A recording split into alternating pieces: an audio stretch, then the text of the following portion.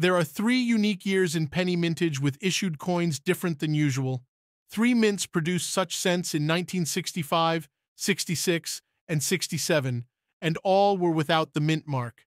The U.S. officials were sure that it was a way to prevent hoarding.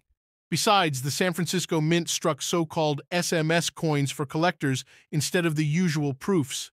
Despite all these uniqueness, the 1966 penny value is affordable for most collectors, thanks to their age and high mintage. The history of the Lincoln penny goes back to 1909, when the U.S. Mint issued the first pieces honoring the 16th American president. Officials of that time believed that this good man, famous after slavery abolition, deserved to appear on the American coinage. It was a precedent because it was not a practice until that year. The U.S. Mint respected Washington's attitude that depicting genuine persons on the coin obverse looked too monarchical.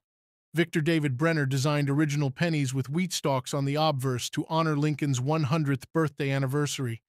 50 years later, redesigning the reverse was a way to commemorate another anniversary and celebrate President's 150th birthday.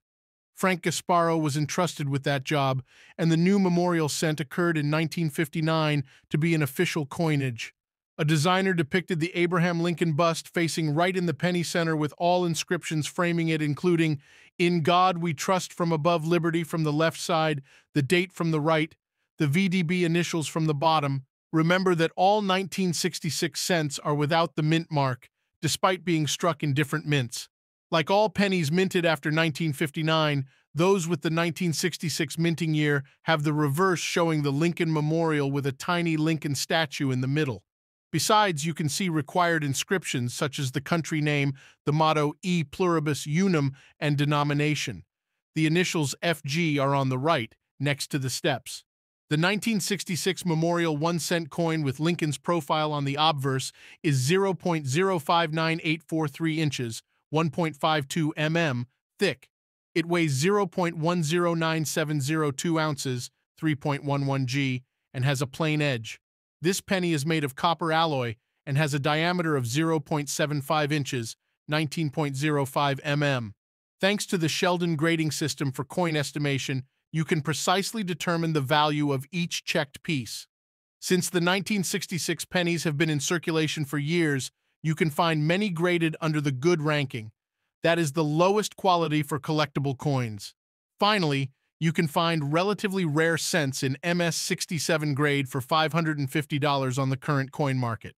Even though there are only slight price variations among differently toned coins, their auction records vary significantly. For instance, one 1966 red-brown penny in MS-65 grade was sold at $200 in 2022, while the MS-68 rated brown penny reached $320 in 2022. Besides these relatively modest records, one red-toned piece in MS-67 grade won an incredible price of $6,463 in 2012.